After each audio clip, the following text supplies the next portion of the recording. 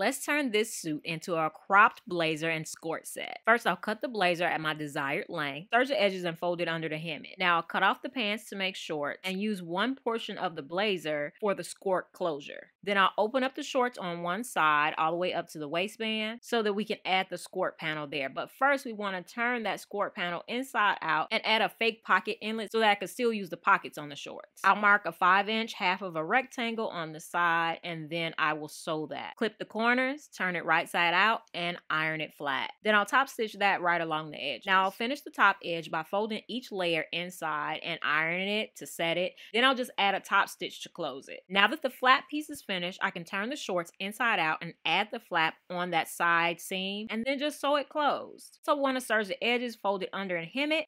And lastly, we can add a button and added some branding on the sleeves. If you love this one, definitely follow me here and on YouTube for more amazing upcycles.